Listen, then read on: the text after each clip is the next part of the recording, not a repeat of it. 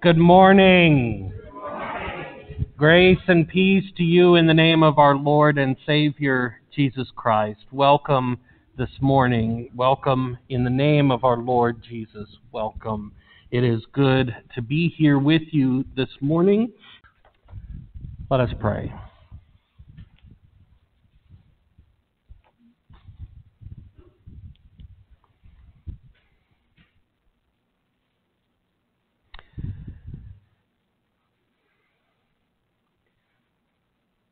Almighty God, your word promises us that the prayers of your people are powerful and effective.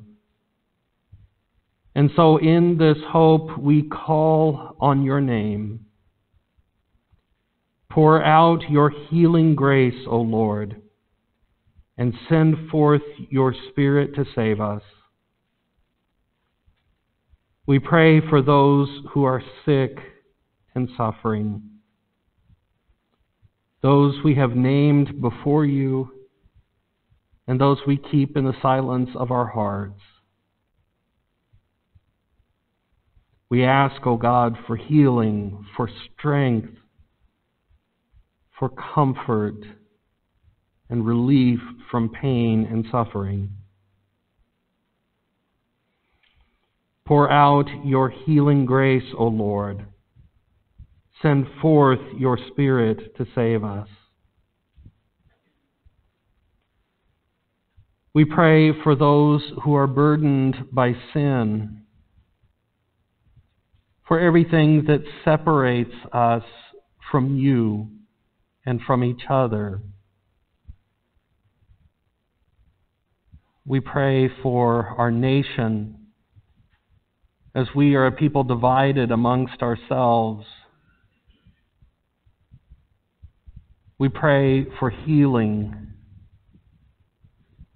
of the wounds that words have brought. We pray for those who struggle with forgiveness, whether it is in giving or in receiving. And we ask, O God, for reconciliation for those who have been torn apart. Pour out your healing grace, O Lord. Send forth your Spirit to save us.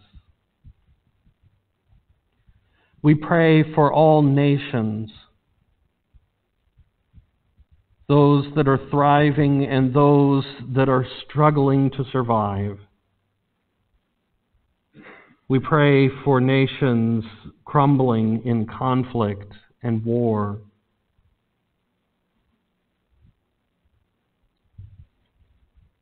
We pray, O God, that you would bring peace, that you would guide the leaders of the nations to seek the best for all of their people and to seek the best for their neighbors around them.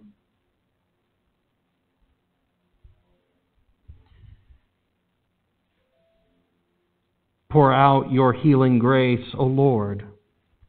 Send forth your Spirit to save us. We pray for our neighbors, for this community, and for your church. May you work in and through us to show the love of Jesus Christ, not only in words, but in actions and deeds. That our neighbors and this community would know that here in this place they will find welcome and love and community. And that they too belong to you and to your people. Pour out your healing grace, O Lord. Send forth your Spirit to save us. We pray, O God, for all of creation, for those in this world who are suffering because of changes in our climate. As wildfires continue to burn and hurricanes bring death and destruction and flooding wipes away homes. We pray, O God, that your creation would be renewed as well, and that we would live into our original job description. Just as Adam and Eve were given the responsibility to care for creation in the garden, we too have that same responsibility. And so, O God, help us to tend to creation in responsible ways. Pour out your healing grace, O Lord. Send forth your Spirit to save us. God of new life, raise us up in the power of the risen Lord, so that we may lift our hearts again in songs of thanks and praise, through Jesus Christ, our Savior, who taught us to pray. Our Father, who art in heaven, hallowed be thy name. Thy kingdom come, thy will be done, on earth as it is in heaven. Give us this day our daily bread, and forgive us our debts, as we forgive our debtors. And lead us not into temptation, but deliver us from evil. For thine is the kingdom, and the power, and the glory forever. Amen. Let us pray. Lord God, by the power of your Spirit, enlighten our eyes, instruct our minds, rejoice our hearts, and revive our souls, so that our lips and our lives may bear witness to your word. In Jesus' name, amen.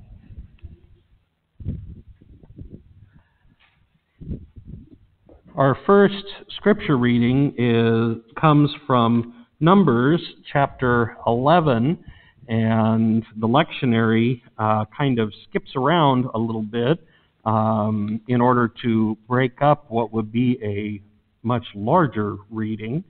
And suffice it to say, we're reading selected verses here, 4 through 6, 10 through 16, and 24 through 29. And if you haven't learned anything about Moses and the people of God in the wilderness, that lo and behold, they are complaining against him again and against God, that things are not going the way they had hoped or expected. And God has a solution for them, and it wasn't exactly what they expect. Reading from Numbers chapter 11, selected verses. The rabble among them had a strong craving, and the Israelites also wept again and said, "If only we had meat to eat. We remember the fish we used to eat in Egypt for nothing, the cucumbers, the melons, the leeks, the onions, and the garlic. But now our strength is dried up, and there is nothing at all but this manna to look at." Moses heard the people weeping throughout their families at all the entrances of their tents. Then the Lord became very angry, and Moses was displeased. So Moses said to the Lord, Why have you treated your servant so badly? Why have I not found favor in your sight, that you lay the burdens of all this people on me? Did I conceive all this people? Did I give birth to them that they should come to me, carry them in your bosom, as a nurse carries a sucking child, to that land that you promised on oath to their ancestors? Where am I to get meat to give all this people? For they come weeping to me and say, give us meat to eat. I am not able to carry all this people alone, for they are too heavy for me. If this is the way you are going to treat me, put me to death at once, if I have found favor in your sight, and do not let me see my misery. So the Lord said to Moses, gather for me 70 of the elders of Israel, whom you know to be the elders of the people, and officers over them. Bring them to the tent of meeting, and have them take their place there with you.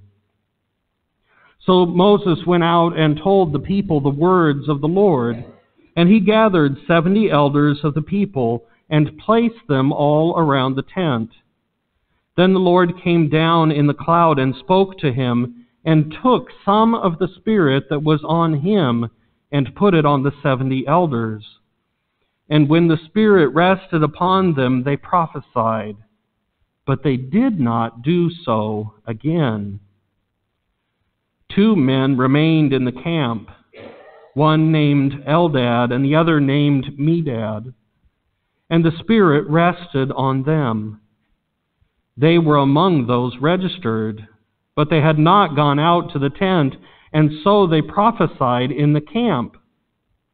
And a young man ran and told Moses, Eldad and Medad are prophesying in the camp. And Joshua, son of Nun, the assistant of Moses, one of his chosen men, said, my lord Moses, stop them. But Moses said to him, are you jealous for my sake? Would that all the Lord's people were prophets, and that the Lord would put his Spirit on them.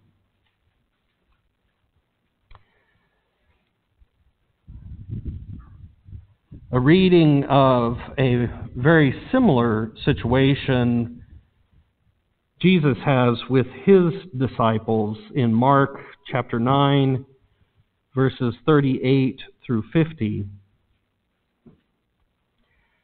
John said to Jesus, Teacher, we saw someone casting out demons in your name, and we tried to stop him because he was not following us.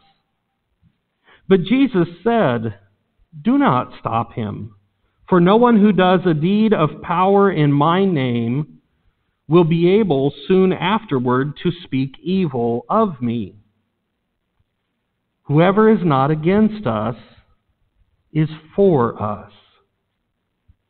For truly I tell you, whoever gives you a cup of water to drink because you bear the name of Christ will by no means lose the reward. If any of you put a stumbling block before one of these little ones who believe in me, it would be better for you if a great millstone were hung around your neck and you were thrown into the sea. If your hand causes you to stumble, cut it off. It is better for you to enter life maimed than to have 2 hands and go to hell, to the unquenchable fire. And if your foot causes you to stumble, cut it off. It is better for you to enter life lame than to have 2 feet and to be thrown into hell. And if your eye causes you to stumble, tear it out. It is better for you to enter the kingdom of God with 1 eye than to have 2 eyes and to be thrown into hell, where their worm never dies and the fire is never quenched. for everyone will be salted with fire. Salt is good, but if salt has lost its saltiness, how can you season it? Have salt in yourself and be at peace with one another. The word of God for the people of God. Thanks be to God.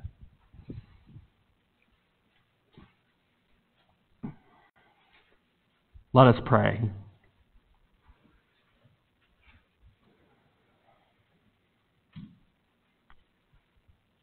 Almighty God, may the words of my mouth and the meditations of all of our hearts be acceptable in your sight. O Lord, our rock and our Redeemer. Amen.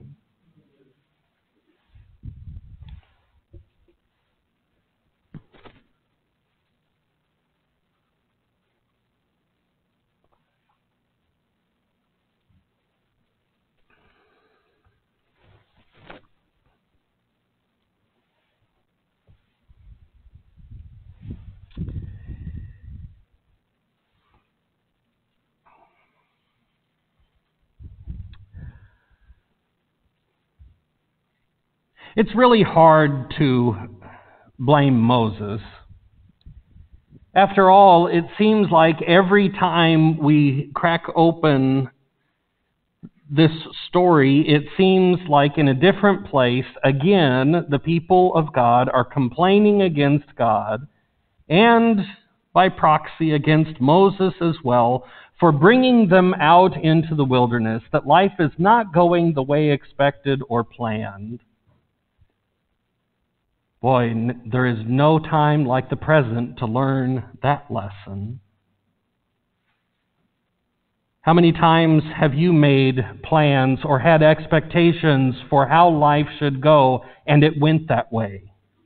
Anyone? I have not. If I had a nickel for every plan that I made and it went the way I wanted, I would be broke. If I had a nickel for every plan that I made that got sent asunder, I'd be rolling in nickels. Life just doesn't go the way that it's planned or expected. At least from our planning and our expectations. God has a different set of plans and a different set of expectations. It's difficult for us to see when we are in the moment. Like the Israelites, when things don't go the way we plan or want, we think about the good old days when we had what we wanted, lots of meat, onions, good things to eat.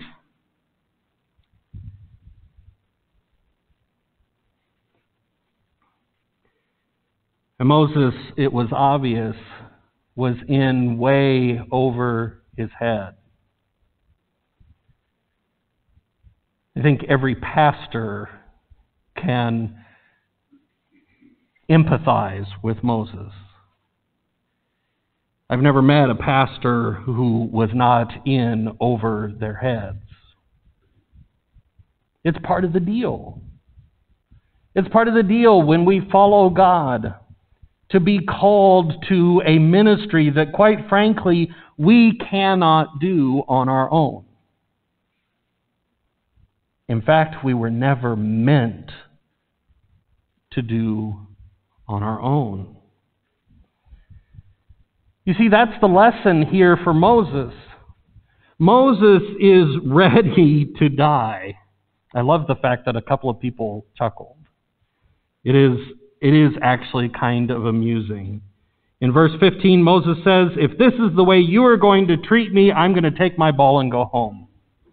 No, actually, he says, "Just put me to death at once. If I found any favor in your sight, do not let me see my misery." And so God has a plan for Moses. And that plan is sending help. Now this is, for the Israelites, this is a temporary fix. For God sends help in the elders gathered, and God gives them a portion of the Spirit that was given to Moses, and they help Moses by proclaiming the word of the Lord, but it's only a temporary fix. It's a foreshadowing of a story yet to come. And Moses dreams of the day, would that all the Lord's people were prophets, and that the Lord would put His Spirit upon them. Now we as Christians, when we read this story, we read it backwards. We read it from the post-Pentecost perspective. And Pentecost is that day that we celebrate the loosening, the giving of the Spirit. No longer is the Spirit of God given out in little doses for small places and times. No longer is the Spirit of God contained in an ark held in a temple. But the Spirit of God is let loose on God's people. And in many ways, generation and generations after Moses, his prayer was answered. Would that all the Lord's people were prophets, and the Lord would put His Spirit on them. The burden now is not just on Moses. The burden is on us all. Jesus' disciples struggle with someone preaching and proclaiming the good news, but it's not someone within Jesus' group. You see, we have a problem. It's not just the disciples, but it's within the church as well. Who's authorized? Who's in the inside? And who's on the outside? It's a struggle. It's a struggle for the church today. In fact, many churches have found themselves put into a very interesting position due to this pandemic. And it's because there are now people participating in churches virtually from places that are outside of the geographic bounds of the congregation. In fact, we have more than one regular worship attendee from Portland. I happen to know there are lots of really good churches in Portland, and yet somehow, for some reason, people have chosen to worship with us. And I think that is fantastic. Talk about Pentecost. Talk about the Spirit being let loose and the Word of God spreading in ways that, quite frankly, I never would have imagined when I went to seminary. I had no idea that I would end up being a televangelist. Imagine that. Yeah, I think it's funny too.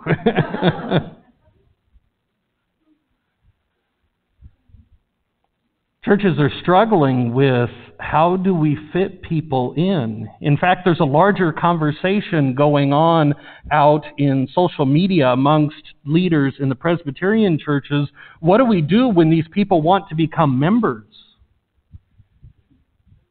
And they've never stepped foot in the building of the church. It's caused the church to have these conversations about what does it mean to actually be a member?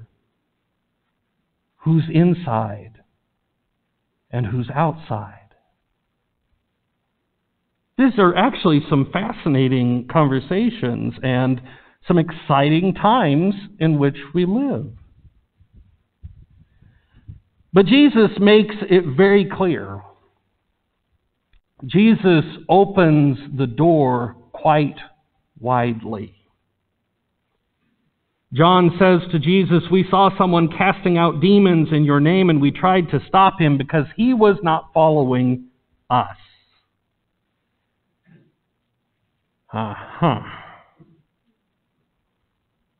Jesus says, "Do not stop him, for no one who does a deed of power in my name will be able soon afterward to speak evil of me." And here comes my favorite verse in this whole reading.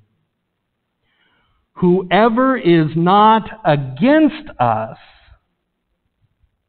is for us." Think about that for a minute. Jesus is widening the reach of who is actually involved in ministry so much wider than we might tend to do otherwise. And he's including people that, quite frankly, make his disciples just a little bit uncomfortable. And that's a good thing. Whoever is not against us is for us. Now, I've heard a similar saying like this. And in fact, I've heard it from politicians that, quite frankly, it bothers me. It is very similar to this saying, but the meaning is very different. Whoever is not with me is against me. Whoever does not show me absolutely undying loyalty is my enemy. Heard that before, haven't we? In fact, that same attitude of whoever is not with me is against me, that attitude has seeped into our culture. And ultimately, that is what is causing, in my opinion, our greatest divisions. Is that we have our camps of those who are inside our camp and those who are outside our camp. And I'm just going to call it what it is: Democrats and Republicans, conservatives and progressives. Yes, I brought politics into church.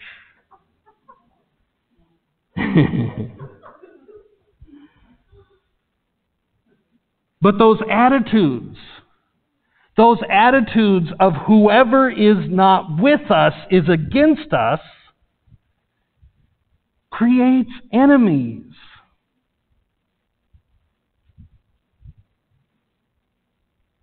And it polarizes even more.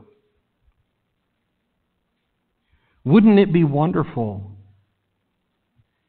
Wouldn't it be wonderful if we could somehow, maybe through a vaccine, if we could somehow give to politicians this same attitude that Jesus had: whoever's not against us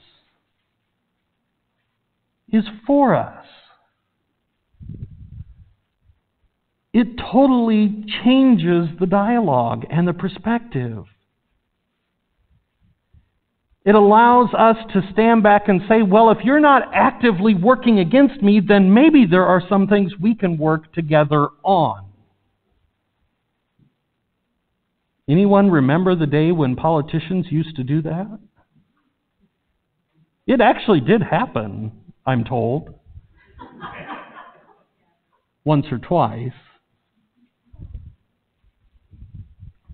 But let's bring it back to the church. Because quite frankly, we don't have a whole lot of control over what they do, whether it be in Salem or in Washington. We do get control when we vote. But what do we do in the church? Do we have that attitude of whoever's not with us is against us? Thankfully, I don't see that here. Quite frankly, if I saw that here, I'm not sure I would be the best person to be your pastor. But we don't have to look very far outside of ourselves to see that same attitude in Christian churches. There are far too many Christians out there who are convinced that they will be the only ones in heaven. I can't wait to see the look on their face when I show up.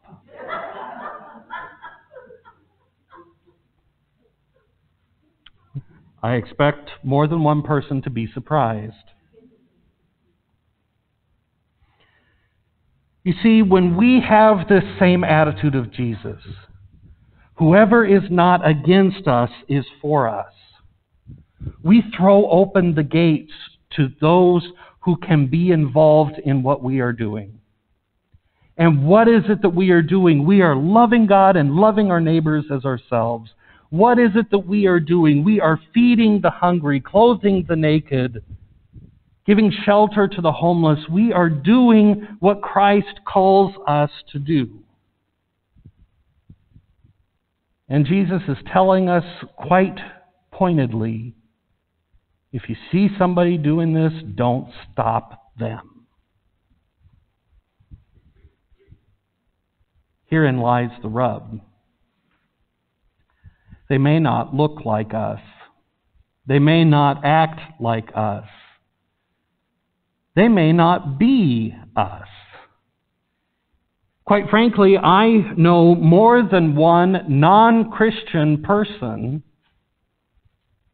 who acts more Christ-like than a handful of Christian people that I know who are very far from what it means to be Christian.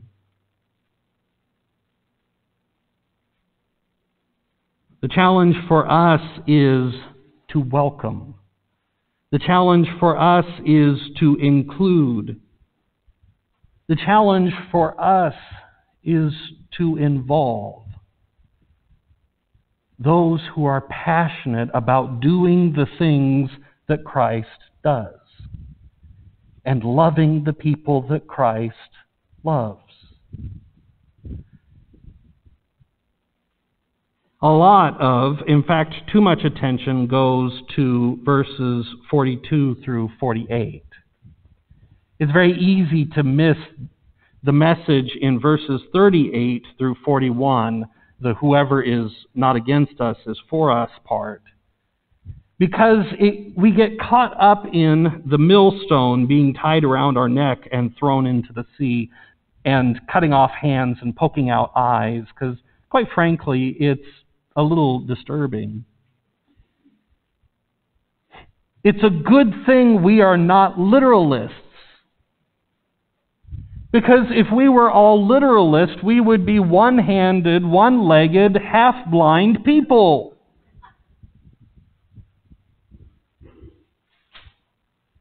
If you run into anybody who wants to interpret Scripture literally, point them to these verses and ask them why they have not plucked their eye out yet. The word here, the mechanism, is called hyperbole.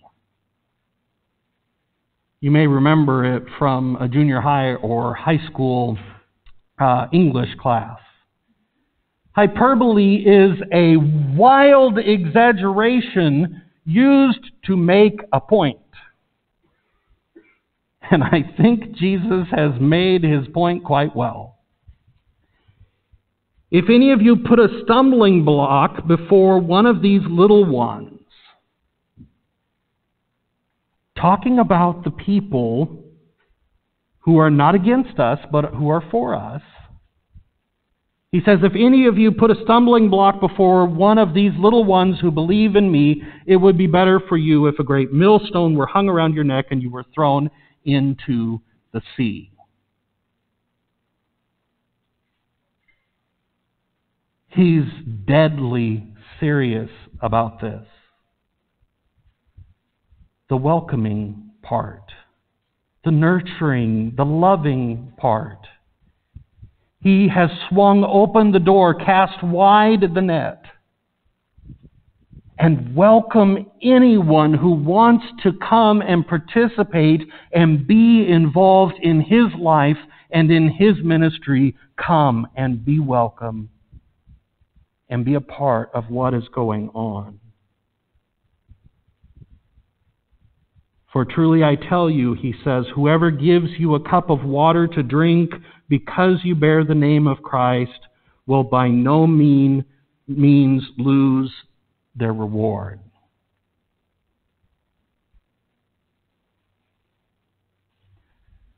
So who's on the inside and who's on the outside?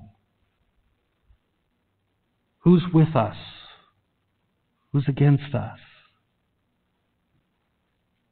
Jesus makes it very clear. We are to open those doors wide and let them in. For this is what God has done for us in Jesus Christ. Amen.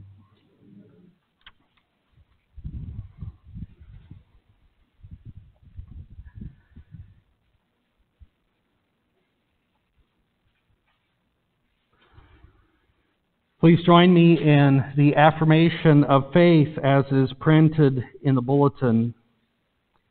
This is the good news that we have received, in which we stand, and by which we are saved, if we hold it fast, that Christ died for our sins according to the Scriptures, that He was buried, that He was raised on the third day, and that He appeared first to the women, then to Peter and to the 12, and then to many faithful witnesses.